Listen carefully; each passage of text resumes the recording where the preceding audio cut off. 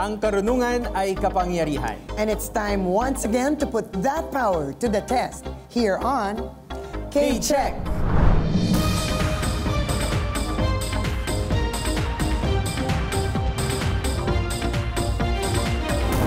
Hello everyone, I am Jules Giang. Ako naman po si Gabby Concepcion, the attorney, not the artista. And this is K-Check and another exciting season of teaching and learning. That's right, patuloy pa rin ang paghahanap natin ng mga gustong sanayin at palawakin ang brain power nila through competition. Alamin natin kung kaya nila ang brain workout na inihanda natin for them this season. Kaya samahan nyo kami until the final week of competition dahil may tatanghalin na naman tayong panibagong K-Check champion. Kaya naman, 4 sa ating mga daily winners ang dadaan sa ating Karunungan Check sa araw na ito. Unang-una, UP Diliman student Leah got into the weeklies with a score of 195. She is a freelance theater, film, and commercial actress who does improv and advocates for safe spaces. Sunod naman ay si Romy na nakakuha ng week's highest scorer natin with 280 points. He is a political science student at UP Diliman and a certified community volunteer hailing from Mindanao. He teaches English online to Japanese learners. Up next, we have Alec. He is a student of De La Salle University, currently studying business management. His hobbies are playing guitar and photography and comes into the weeklies with a score of 165. And finally, after an unprecedented tiebreaker win, Althea makes it into the weeklies with a score of 120 points. She is a second-year student from the University of Santo Tomas. She is currently taking up BS Biology, major in Industrial Biology. She plays flag football and is in the women's national team of the said sport. Grabe, no? Napakagaling ng contestants natin. They hold records for the highest scores. And we also have to give special mention to Althea, who broke away from 0 to hero. Kaya talagang kaya natin siya at dapat natin siyang gayahin. So these 4 will be competing under the watchful eyes of today's K-Check panel of experts. First of all, we have Professor Neil Santillan, former chairperson of the UP Diliman Department of History.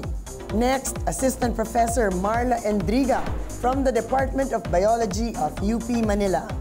And last but not least, ang newcomer natin sa panel of experts, Professor To Austria of the College of Fine Arts, UP Diliman. At ngayon, contestants, good luck as we go into our first round. Get ready to buzz in and hopefully with the correct answers which are worth 10 points each. Let's begin. Let's begin round 1. Question number 1. The most abundant greenhouse gas is H2O in the atmosphere. According to NASA, it is responsible for half of the Earth's greenhouse effect. What is this gaseous form of H2O? Alec? Oxygen. The answer is wrong. Romy? Hydrogen gas. The answer is also wrong. Leah? Nitrogen. The answer is also wrong. Go instead. Time's up. The correct answer is water vapor. Question number 2. In music, the first single by a South Korean solo artist to debut at number 1 in the Billboard Hot 100 is what song by Jimin?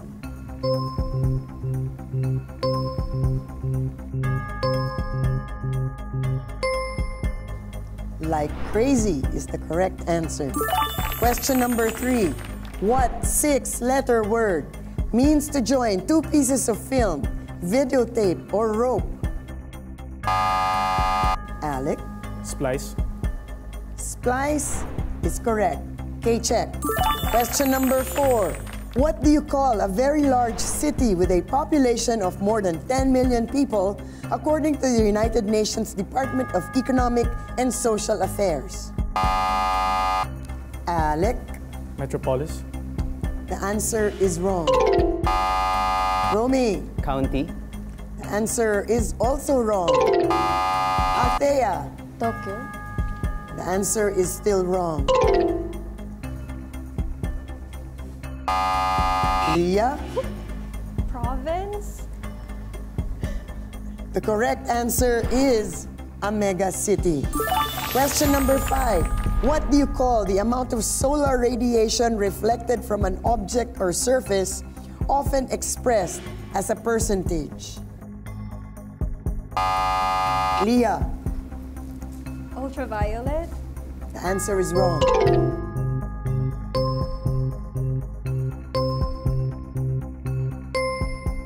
The correct answer is albedo or albedo. Question number 6. What 6-letter word is the medical term for nearsightedness? Romy. Myopia. Myopia is the correct answer. Okay, check. Question number 7. When the song Now and Then was released in 2023, it hit #1 in several countries, including Japan and the United Kingdom. Which band recorded the song Now and Then? Leah. The Beatles. The Beatles is the correct answer. Okay, check. Question number 8. Known as the Iron Chancellor, he united 39 states into one German nation in the 19th century. Who is this great German statesman?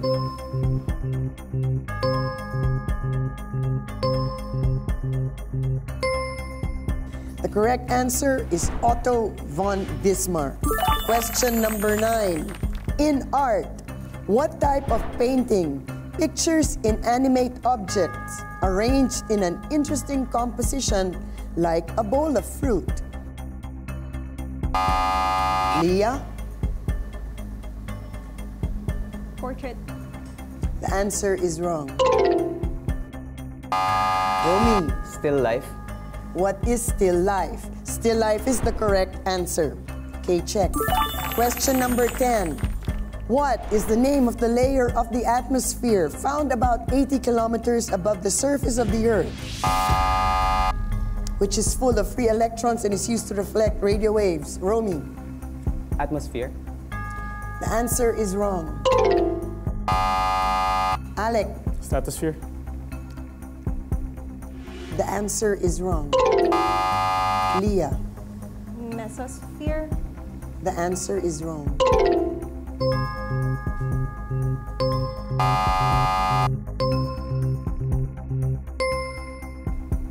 The correct answer is ionosphere.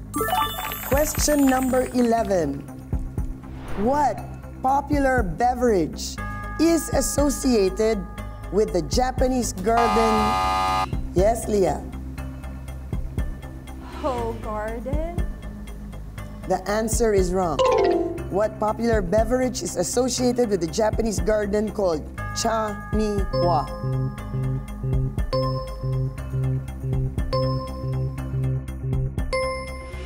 The correct answer is tea. Last question. Probably named after an old trumpet, what is the name of the portable recoilless anti-tank rocket launcher weapon widely used by the U.S. Army in World War II? Alec? Carl Gustav, M42. The answer is wrong.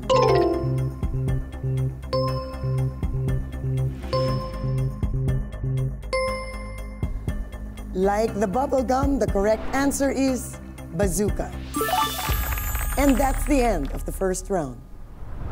Okay, thank you so much, Attorney Gabby, for that round. So after that, we have Romy in the lead with 20 points, followed by Leah and Alec tied at 10, and Althea nahabol sa second round.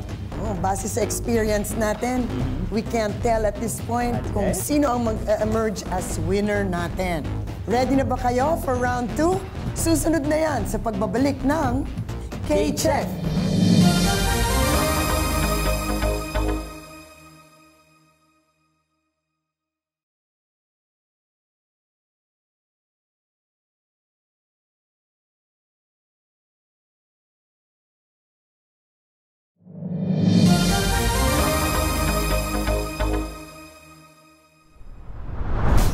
Tuloy pa rin ang ating Karunungan Check with Romy at 20 points, Leah and Alec tied at 10 points, and Althea, who might just do a repeat sa paghabol, di ba, ng kanyang score. Now on to round 2. Contestants, get ready to buzz in, but make sure you strategize. Correct answers are worth 20 points each, but you lose 10 points if you answer incorrectly. Let's begin. Welcome to round 2. Let's begin. Question number 1. Which board game, ranked second to chess among the best sellers, is played by 2 people with 12 pieces each on an 8x8 board? Romy. Checkers. Checkers is correct. K-check. Question number 2.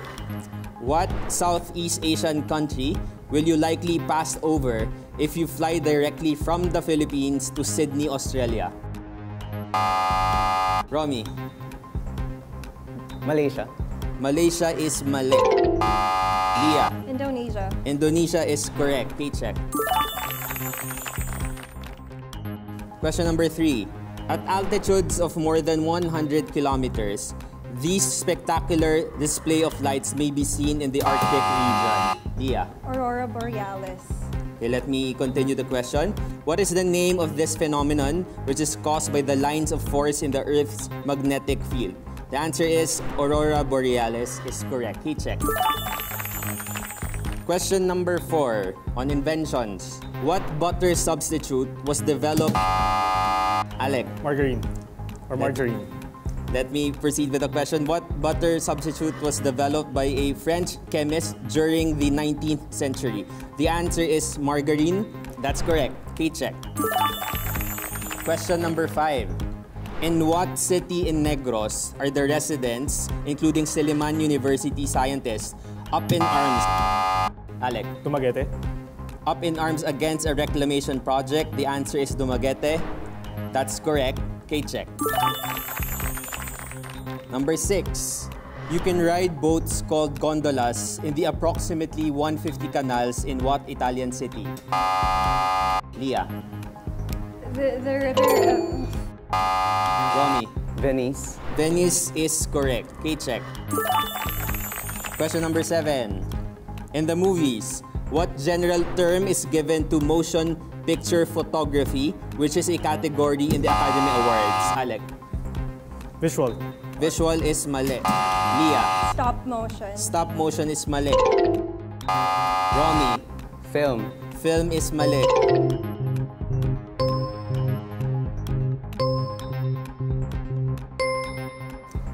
The answer is cinematography. Nobody got the correct answer. Question number 8. In astronomy, what planet was named after the father of Jupiter? Leah. Jupiter. Oh my gosh. Romy. Saturn. Saturn is correct. K-check. Question number 9. What color's name also refers to an outdoor archery range or the area at the far end of a golf hole where the grass is kept shortest and on which golfers are meant to use a putter?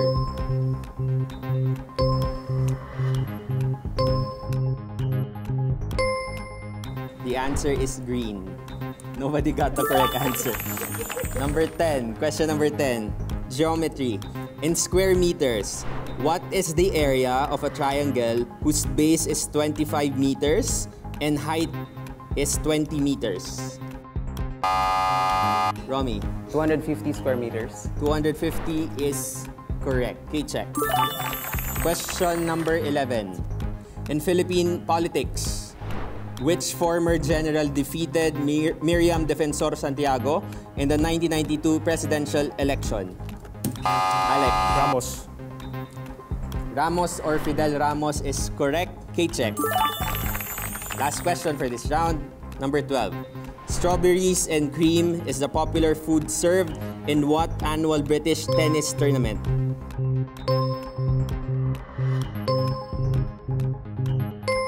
Nobody got the correct answer. The answer is Wimbledon. That ends round number 2. Let's see how you did, contestants. Of course, we have Romy with 80 points, Alec with 60 points, Leah with 20 points, and Althea with 0 points. So what do you think? Are you guys confident of winning today? What about you, Leah? My score is not that high, but it's okay because I'm just like really happy to be here. Good answer. What about you, Romy, who's now in the lead? For me, it's still 25% chance of winning because knowing that everyone can still catch up in the game later and we still have a lot to go through. Alec? Slim, but I can still win. There's still time. Of course, there's still time. There's every opportunity, as Althea would surely know. How do you feel right now, Althea? Medyo malabo yung win, pero I'll do my best till the end. Yes, you need to fight until the end. Attitude, no? Pero siyempre, hindi pa po tapos ang laban dahil ultimate pagalingan na sa pagbabalik ng K-Check.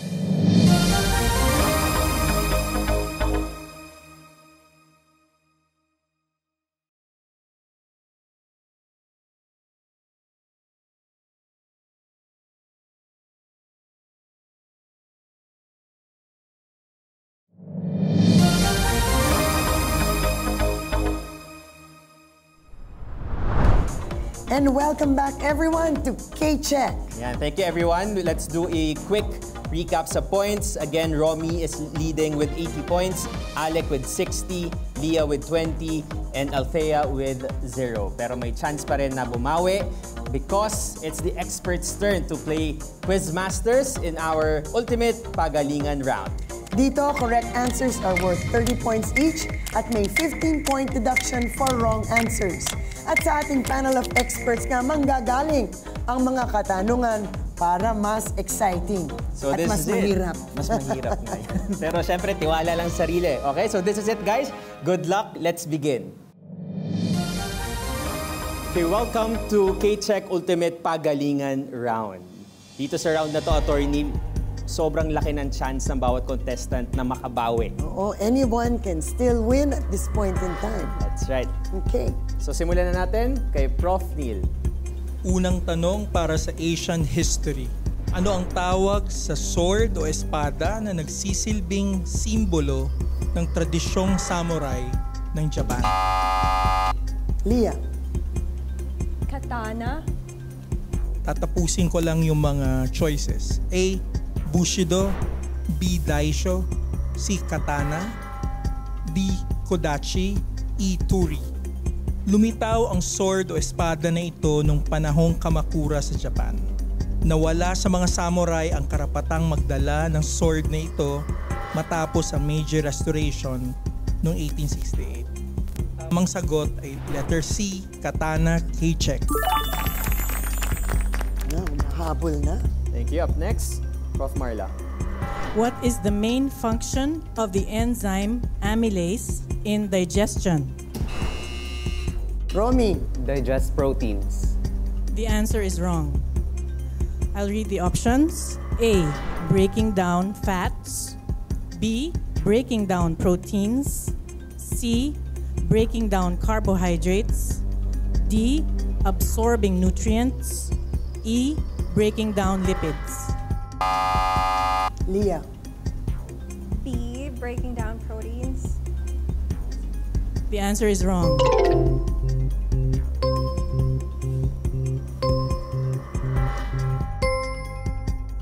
Amylase is found chiefly in saliva and functions to C. Break down carbohydrates. Question for visual communication and design. This is one of the basic grammatical rules for visual language that derive primarily from psychological and cultural interconnection of the design and the viewers or audience. A. Experiential field. B. Sign or symbol. C. Pragmatics. D. Syntactic. E. Visual coding.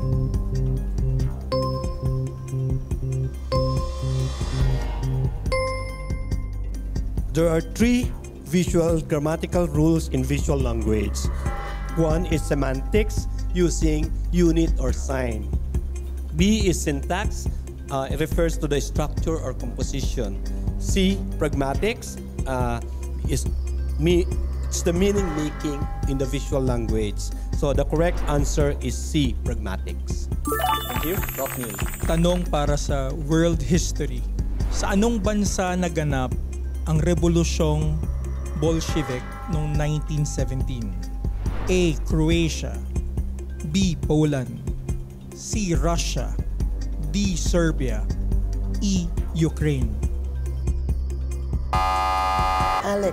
C. Russia.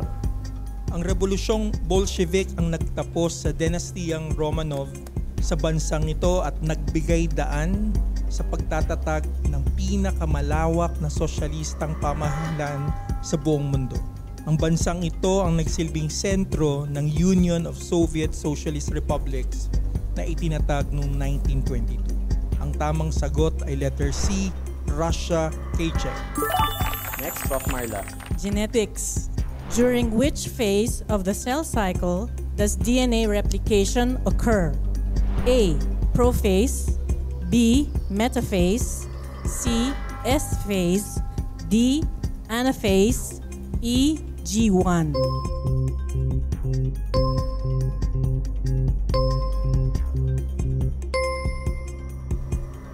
The correct answer is C. S phase. S stands for synthesis. Thank you. Prof. To, go ahead. Asian art naman tayo.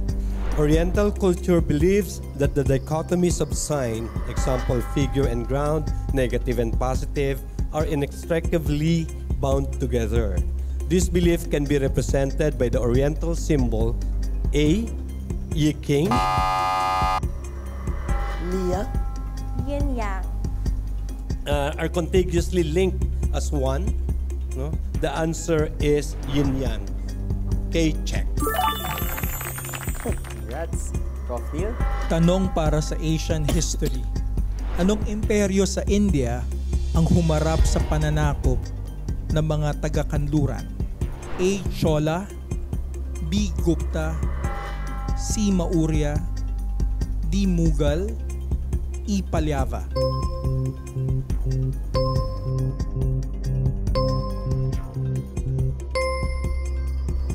Kamag-anak ng mga Mongol ang nagpatakbo sa imperyong ito sa India. Tuluyang bumagsak ang imperyong ito matapos lumakas ang kolonisasyong Briton sa India. Ang tamang sagot ay letter D, Mughal. Thank you.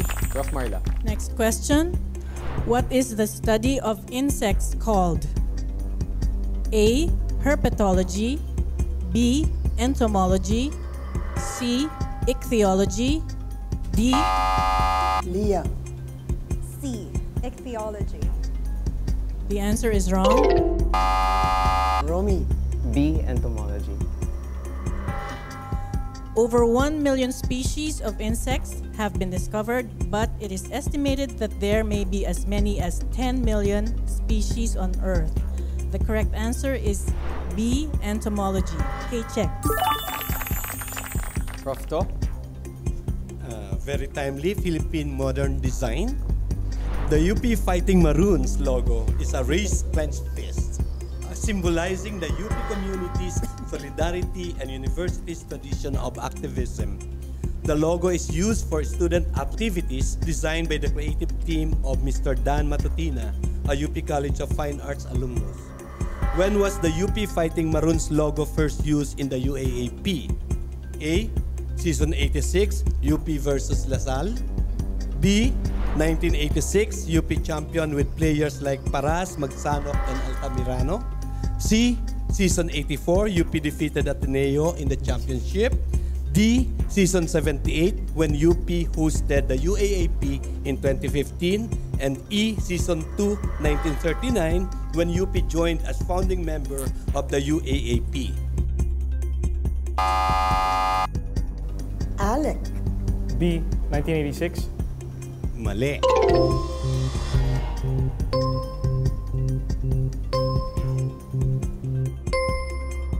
Ang tamang sagot ay D, Season 78, when UP hosted the UAAP in 2015. Thank you, Prof. So, Prof. Neil.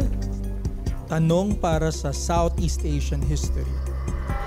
Anong pinakalaganap na reliyon o religion sa pangkontinenteng Timog Silangang Asya o mainland Southeast Asia? A. Animismo. Leah? Buddhismo. Okay, so tatapusin ko yung mga pagpipilian. A. Animismo. B. Buddhismo.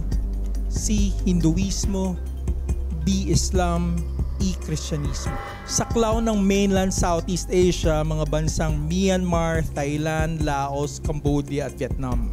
Ang hinahanap na sagot ay ang tinutukoy na pangunahing reliyon na nabanggit na mga bansa. Ang tamang sagot ay B. Buddhismo. K-check. Next, Prof. Marla. In physics, according to Newton's first law of motion, an object at rest tends to A. Accelerate, B. Remain at rest. Leah? B. Remain at rest. Known as the law of inertia, Newton's first law of motion states that an object at rest tends to B. Remain at rest. K-check. Ang intense. Umiinit ang labanan. Last question na po tayo. Prof. To, Question, arts and design. Tanong para sa arts and design. This spatial cue is considered as the most scientific and mechanical method of indicating depth on a two-dimensional field. It deals with a vanishing point on a horizontal line where lines converge. A. Diminishing size. B. Perspective. Romy?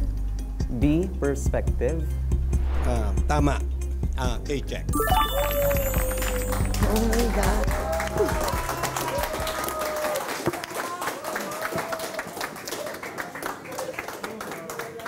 And I guess that's it for our K-Check Ultimate Pagalingan. Congratulations to Romy, our K-Check weekly winner with a final score, with a final buzz beater score of 125 points. We'll see Romy again in the semifinals when he competes with our other weekly winners. Sobrang intense ng fight. So thank you so much to Leah, to Alec, to Althea. And of course, thank you also to our panel of experts, Professor Neil, Professor Marla, and Professor To. Once again, I'm Jules Giang. And this is Attorney Gabby Concepcion. Join us again on Monday for another K-Check.